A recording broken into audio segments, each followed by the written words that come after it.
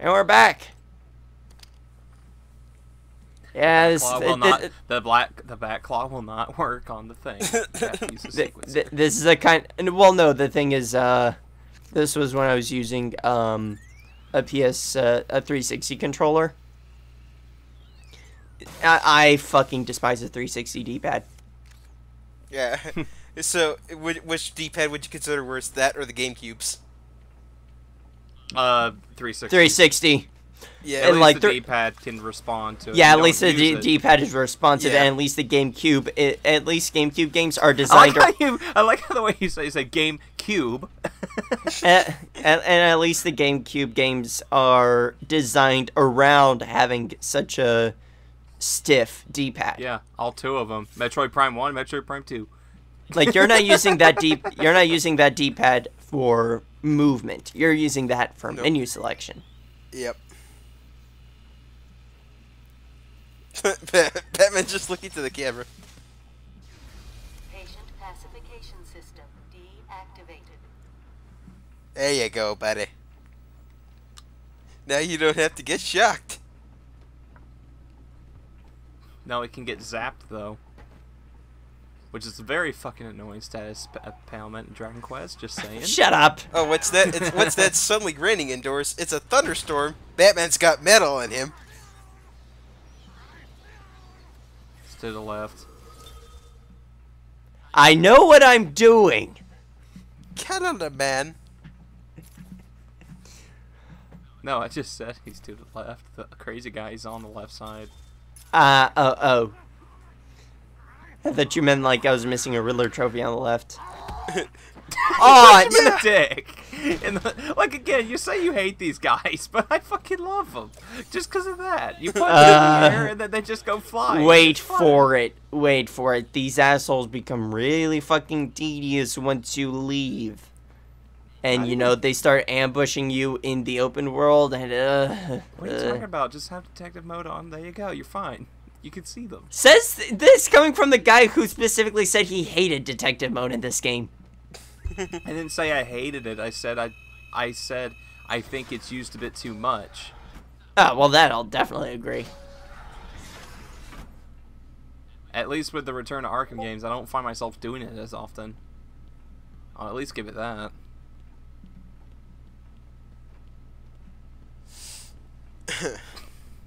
Guilty. I did that too.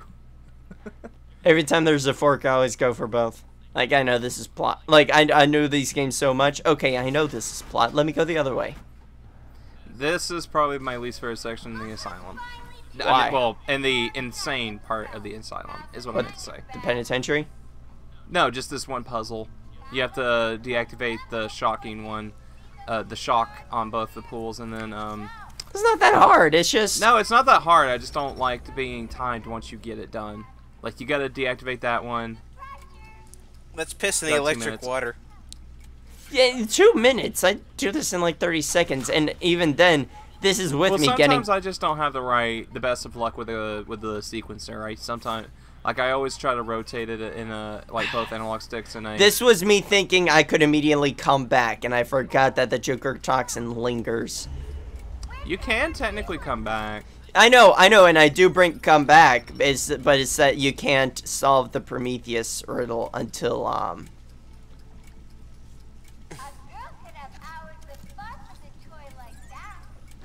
You want to say that again, Harley? What are you doing? You've already done it. I know, this is me thinking... This is me not remembering that there's others. Detective mode! Thank you! Not there. There! Christ, man. Well, then again, if you have the amplifier thing, you don't even need to worry about the electric water. I think that's what I was thinking of last part. Hmm? For the one that's on the water right there. Actually, on my recent playthrough on Return to Arkham, that's exactly where I was at by the time I got to this puzzle. I had 30 seconds. Did that literally interrupt you? Yeah, it does. Frickin' It's programmed to do that. That's it. Yeah, that's a bit ridiculous. That doesn't help me game.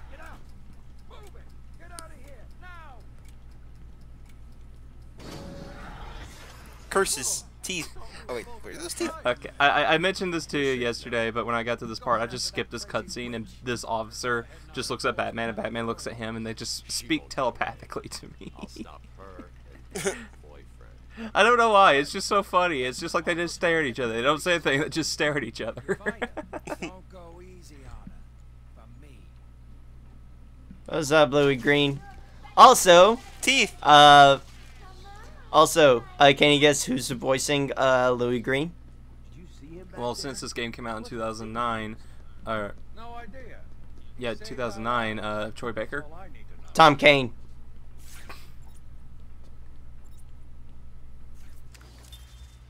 He's also the voice of Quincy Sharp.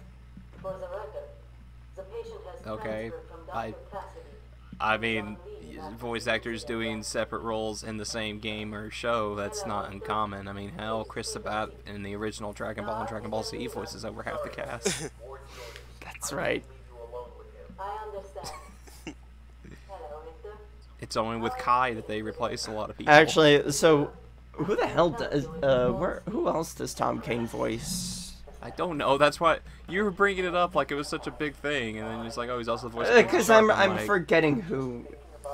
I'm just like, okay. Okay, that's cool, bruh. That's cool. Holy shit, he was Yoda in the Clone Wars TV show. Eh. The CG one. Which is really fucking good, actually. Yeah, I've heard good things. Just don't really care. Magneto and Wolverine and the X-Men in Marvel vs. Capcom 3. Oh, he's the voice of Ultron in Next Avengers, Heroes of Tomorrow. And Earth's Mightiest Heroes. Nice. Oh my god, now I feel old. You guys remember Frost's Home for Imaginary Friends, right? Yeah. Yeah. He's the voice of Mr. Harriman. Oh. Okay. Miss Francis! That show had one of the best intro songs. Yeah. I I don't know why. I've actually been like marathoning old not like, you know, watching episodes, but like just listening to old cartoon intros. Oh my god. If there's one that still to me I think stands the test of time just in terms of how catchy it is Kolyoko. Yes, yes. Kolyoko with Zanina. That's such a good fucking song. Tom Kane also voices Lord Monkey Fist in Kim Possible. And you know what's bad is I knew immediately who that was before you even finished say the full thing from Kim Possible. Like that show was not bad for the record. Oh, dude, I fucking loved Kim Possible. But like some of the designs on the villains were just something like what? Oh, but this is the biggest one. Like, it's like as soon as you hear it, it's like, oh yeah. He's Professor Utonium and him from Powerpuff Girls. You mean Samurai Jack of the future? Wait, what? Just look at Professor Utonium's design and Samurai That's Jack's. right! Oh my god, I'm seeing it now. Holy shit! It also might have something to do with the fact that I don't know how to say his name, but the creator of Samurai Jack and him, he also helped create the Powerpuff Girls, or like he worked on something to do with it. I forget what. Yeah, it was. because they have similar art styles. Well, like I think anytime he's like done artwork for cartoons, he uses a very similar style. So. I mean, I love his work. Gotta get back to the past. Powerpuff Girls. He also helped do. I think he directed the Dexter's Lab movie, the good one. The one. I think there was only. I think. Wait. What's that? The one where like he's time traveling and meeting his future selves. Wait, who are you talking about? What show? What movie? What? The guy who made Samurai Jack. I can't pronounce his last name. It's like Chirikoski or something like that. He also had some work to do with Dexter's Laboratory. But no, were you saying about the good one? I think there's only one Dexter's Lab movie, but I can't help but think there's two. Or like there's different ones, but like he directed the best one, is what I'm trying to say. 4 walls, 2 sides, and an XDA.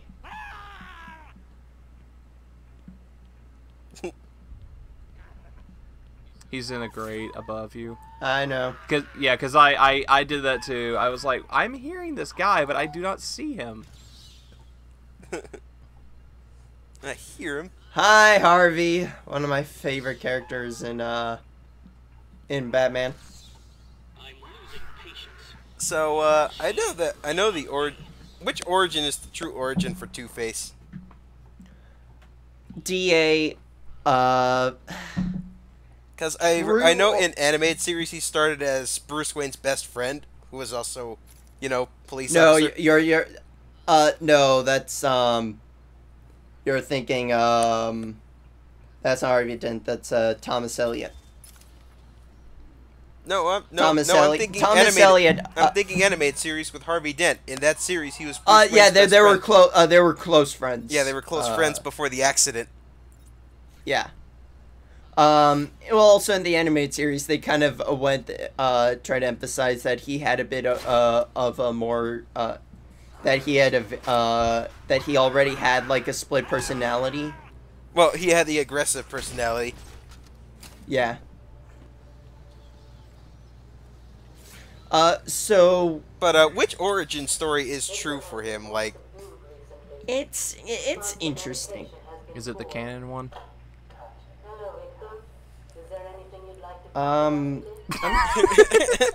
Don't take that seriously, please.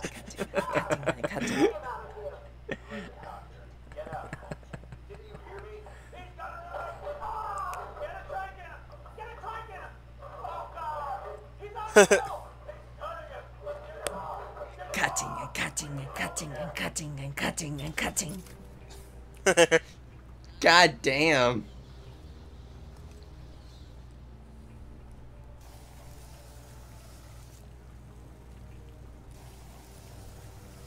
I don't remember which one it's in, so fuck it. can't go wrong when you got them all. This is me not noticing that's not. And you missed. Oh, but you still got him. Well, no, batarangs don't affect him. Yeah, they're not affected by batarangs, which pisses me off. I mean, you'd think they would. Considering that you just knock them down easily with one punch.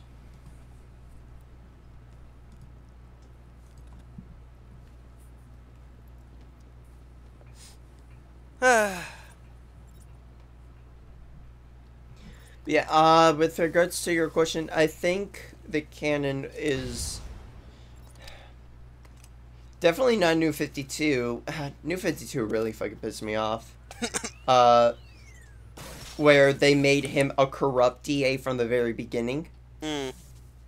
Which basically ruins the whole point of his character, where, you know, the whole tragedy of his character that makes him such a great character to pay attention to is he's, you know, Gotham's shining white knight who was, you know, we all saw Dark Knight. He's not the hero, like, he's, like, Harvey was, you know,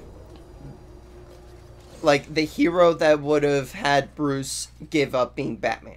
Mm. Because he's like, Gotham doesn't need me anymore, they have Harvey. Yeah. Like, he was Gotham's shining white knight. But then crime messed him up.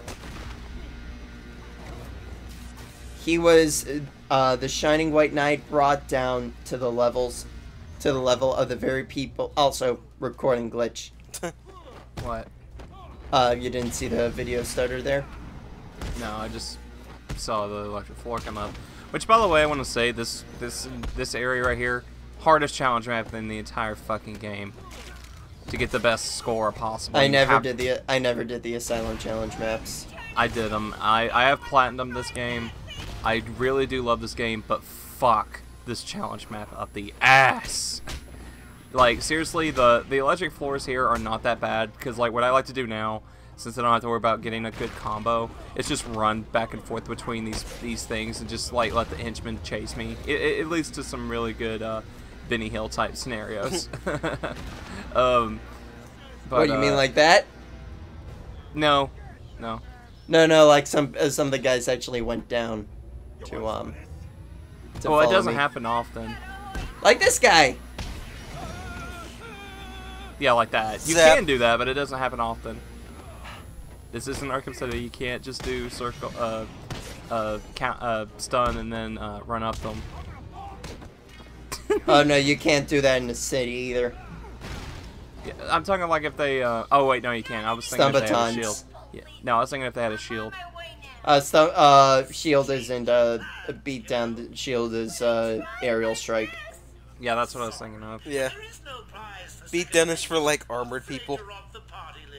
Yeah. Oh, well, I wasn't also talking about the beatdown. I was talking about where you stun them and then you like double tap the run button.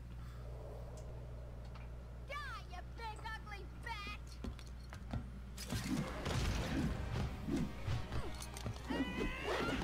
Fail. Failure!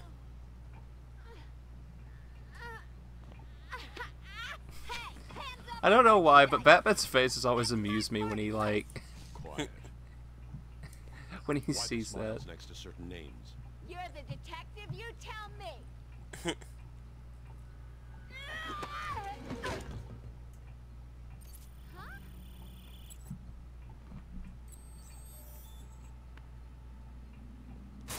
Get in.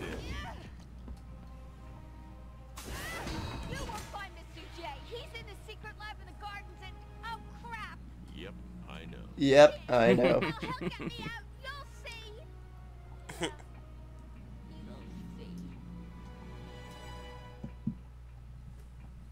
Wah. So, anyways, what were we talking about? Oh yeah, Harvey. Harley is. So, like, the whole tragedy is, you know, Gotham Shining White Knight brought down to the level of the very people he was trying to fight and put away. So what's the ratio of Batman's villains between tragic and just insane? Yes. Pretty even. Harley's been everywhere on the island. So 'Cause Ivy's- I know two characters that are tragic are Harvey Dent and Mr. Freeze. Yeah. But to an extent, Ivy. Something bad is happening there. To an extent, Ivy, and to an even lesser extent, Harley. Yeah, that is true. Since she did start just as a therapist for the asylum. Hi, Victor. I Freeze. just noticed this. That's Mr. No, I just know Freeze that- to you. No, And and to debunk that argument, yes, he was designed as to be a Captain Cold knockoff. Captain Cold was the original Ice character. Was his last name spelled F-R-I-E-S? Yeah, German. yeah. His name is spelled Fries, but it's Freeze. Okay, I'm It's- sorry. it's German. Victor, no, it's Victor Fries from now on. It's Freeze. He's German. I don't care. It's Victor Fries. Step right there, Mr. Fries. You're It's too, ironic and you're it's too funny. late, Batman. I am going to flood Gotham City with my curly salt. fries. My last name is Freeze, Batman. I am going to You flood. should know I am German. I am going to flood Gotham City with these curly fries. You guys are assholes.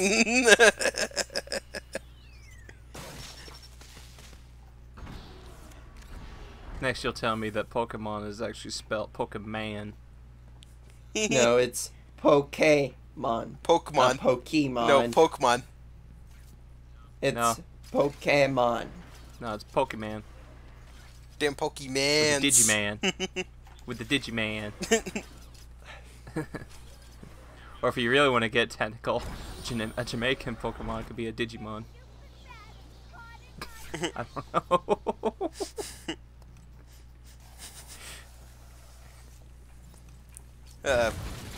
But Mr. Freeze does have a pretty tragic end in Batman Beyond. New brick. I hate what Batman Beyond did to Freeze. What? Fresh blood was injected into the body. Spiderhead. Bright new. Oh, okay, I was about to ask if that was the one that gave him like spider legs or something. Yeah. Yeah, he was- and yeah, he even was- worse, it shits on the ending for Sub-Zero. Yeah. Where, you know, Freeze gets his happy ending. But LOL, no. no, Nora left his Yeah. his sorry ass. Seriously, what the fuck? But it's the moment where he dies that's really that's actually pretty good feels. Where Terry's like, "Come on, you gotta get out of here." And he's like, "Believe me, you're the only one who cares." Well, again, that's even worse. Like, he had Nora.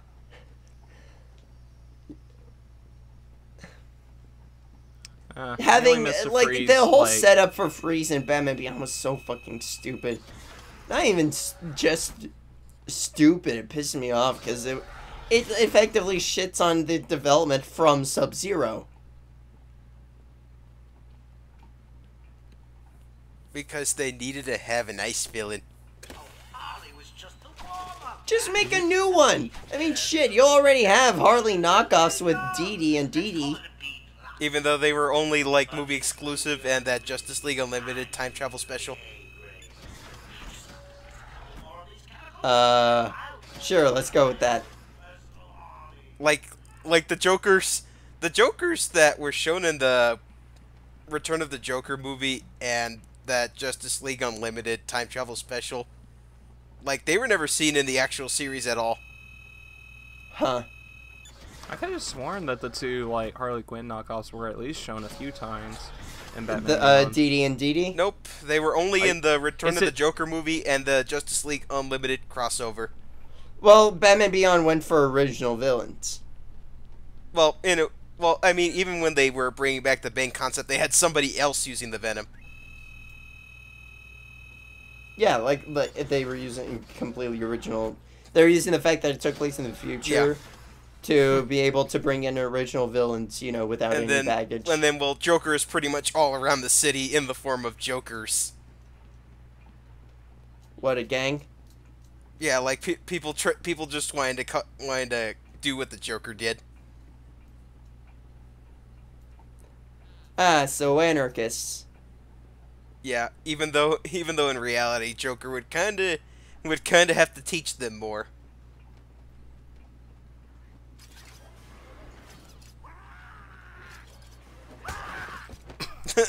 No, thank you. I never get sick of it. It's just funny. I got sick of it really quick. It overstayed its welcome is the thing. Ah!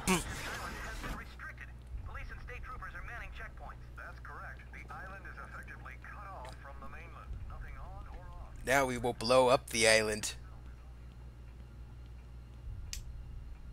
I've already been in here. There's nothing in here.